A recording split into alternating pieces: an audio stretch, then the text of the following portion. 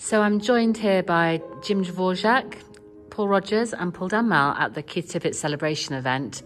We're here at St George's in Bristol, and I just want to ask these gentlemen who knew Keith for such a long time, both as friends and as a colleague, what their memories are of him and what this day means to them. Jim. Having arrived in England beginning of October 1970, somehow I made my way to a couple of the improv places, found out where at the London School of Economics on a Friday night, I can go and hear some other music. And it was through listening to other music. And I don't know what it was called at the time. I remember the one in Holland Park was the Albion Music Club. But this one, I wasn't sure. But it was at the London School of Economics. Here it was.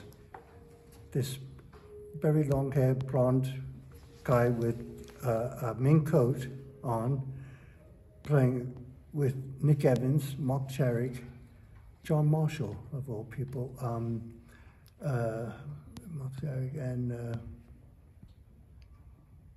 Elton Dean. So I think they all started at the summer school in Barry together, so I was told afterwards. But that was the most far-out music I had ever heard. Started to write home about it. Brilliant. Because it was only my first month in England. And I said, this is the music I always wanted to hear. However, the next week I went and the music wasn't together. And it was just like nothing seemed to connect. So I wrote home again. It wasn't very good this week. Right. You know, the next week, fine again, you know. But by this time, the 100 Club was a place to go to. So my early days had more to do with going and listening. Okay. This is where I first met Keith Tippett. Okay. Yeah. And when did you start playing with him? Who invited who to perform? Okay, 100 Club, January, February, it was a group called Symbiosis. Was that Gary Window's band or was it Keith's? In any case, edit this one out. That was when I was, by this time, starting to sit in. Right. And they said, oh, he's all right, let him sit in. You can join the gang. Well, I'd ingratiated myself with Brotherhood of Breath about a month earlier, and they said, God, it's okay, you know, it's all right. So I started to hang out with them. So it's an organic evolution. I started to meet more people, felt more confident and stuff like that, and them and me. So it worked two ways. But it was a baptism of fire. But Keith was at pretty much the center of this activity, you know. Yeah. And then you carried on to have a very long, you know, career of collaboration with him. I do regret not having a part of Centipede, because that summer I had gone to a rehearsal at Ronnie Scott's, and there was Keith conducting his whole big, and a couple of my friends by this time, I think even Keith Bailey was in on this, you know, and a whole bunch, everyone was a star as far as I can say. It was, oh my God, look at this. So I sat at Ronnie's just listening to this, and that was another, you know, how do you say, opening to see the life and the music of a guy like Keith Tippett. Fantastic. And then Paul, I think out of the three of you, you were the next person to... Well, I don't exactly remember when I met him, but I moved to London in '74, and I started going to see gigs like this with Keith Lewis and Elton and Harry Miller.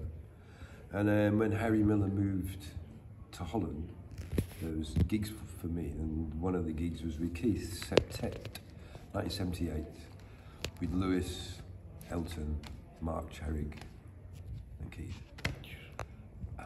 Maybe, no, it wouldn't have been Jeff Green, not with the piano, but there was that thing. And it was Golden Square, there was Cavendish, or no, some place in the Golden Square, there was a club there, 1978. And Keith was really sweet. He said to me, he says, don't worry, Paul, don't worry, everything's going to be all right. Was that the Phoenix? It wasn't the Phoenix, no, it'll come to me, but it was and he was really sweet, for the first and last time, only. No.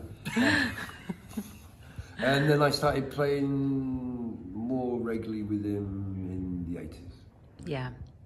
And then we got Musician together, and that was Yeah. like 25 years. So.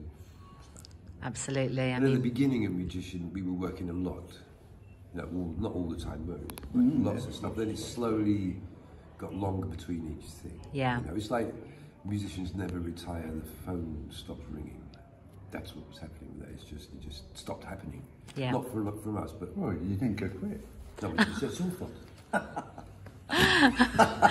Oi. Edit.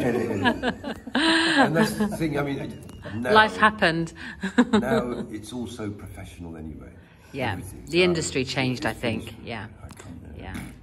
Telephones and computers and fucking hell. So we have here another quarter of Musician, Yes, the two the survivors. Musician Collective. Yes. And I remember when we were touring once, I asked you all what Musician was for each one of you, and you all said something different. You know, you all described the music differently. But on stage, it all came together so perfectly. Absolutely. On stage, that band was amazing. And to me, when I listen back now, it gets better and better. Can't believe it. How that, I mean, astonishing music. Stands the test of time, doesn't it? Well, it's getting, I don't know whether it's me, but it sounds like it gets better and better. I'm thinking, wow, Yeah. were we doing that back then?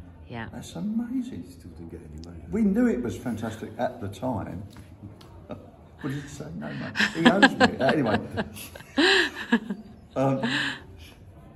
You know, I forgot what I was saying now. Just because he owes We're me just money. talking about Musician Was we? Oh, right. and what it meant, you know, Sorry. what it meant to you. Yeah, cup of tea. It's dementia. It's coming.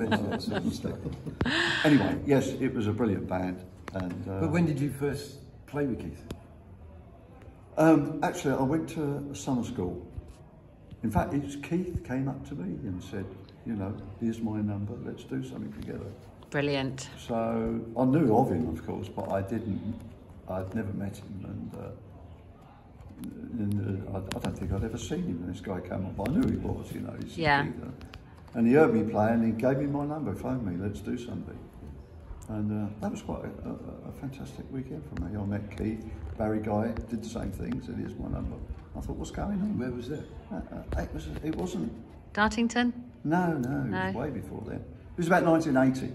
Okay. Was it not in London? No, it wasn't Barry either.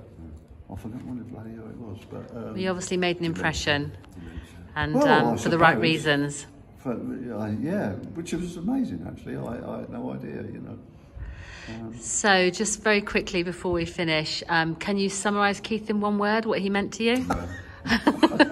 dangerous question. In a sentence, just your... I think he was an incredibly passionate man about music. I really do. That's what I remember about him. Yeah. His whole being was into the music. Yeah. And then he saw that in other players. And when he saw that in other players, he wanted to play with them. Yeah. So he's passionate with music. Paul? Ditto. Ditto? Magician. Jim? Magician? The musical magician? You said one word. Yeah. You kept the rules, Jim. Ditto, I said. So we'll be reconvening with these lovely gentlemen later for Can I add just one Dreamtime and the Keith Tippett Celebration Orchestra. Carry on, Jim. Just one little afterthought. There was a Keith Bailey, the drummer, used to bring me down to Ronnie's because he and Roy Babington were doing the kickoff set. Right. For them. When they used to have 3 or 4 sets a night, Yeah. they'd have one at the beginning. I remember Keith. And Keith would do it with Roy and Keith Bailey. And that's how I got in for free. Right, He okay. said, "You can't come with me." So I stayed the whole night. And they got to know me down there as well. Yeah.